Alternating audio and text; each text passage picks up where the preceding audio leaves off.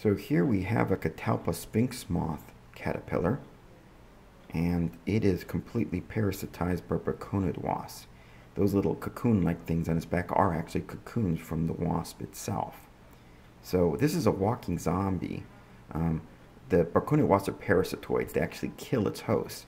So what they've done is they've actually lived inside of it, eaten all the 9 vital parts, and now they've made their little pupa on the outside, and out of there will fly these tiny little wasps that will then go and find something else. So this caterpillar is dead for all practical purposes. There's nothing that can be done. The insides have been eaten away except for the vital parts. And it's still moving around. Like I said, it's a little zombie, but the damage has been done. What you see there are not eggs. Those are pupa, basically what some people call cocoon. And so this this caterpillar will never become a sphinx moth. Catalpa Sphinx moths have spread very far north, and so has this parasatoid Braconid wasp. Why? Because we plant Catalpa now well outside its range. So we normally wouldn't have Catalpa here up in northern Virginia, but we do now, and with it came these caterpillars, and with it came the Parasatoid, these Braconid wasps that feed on these caterpillars. That's its host. It's the host. The Catalpa is the host plant for the Catalpa moth, and the Catalpa Sphinx worm is the host for the Braconid wasp, and these are the cocoons on its back. So sometimes they'll wiggle around trying to thrash around to try to get rid of anything attacking it, but in this case, like I said, oh, and here's a Braconid wasp actually crawling on the leaf underneath it. I don't know if you can pick that up on a camera.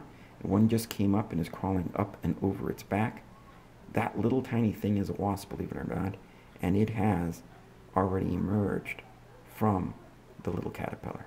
So the cocoons are already breaking open, and as you can see in the very, very end, that tiny little thing walking around is a Braconid wasp, along with one other one crawling around the leaf, waiting to find another caterpillar that it can then parasitize. A parasite lives on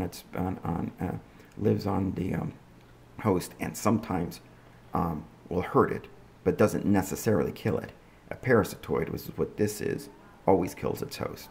And so this is a parasatoid wasp. This Braconid wasp has already killed this caterpillar. It is a walking zombie, and the young are now emerging.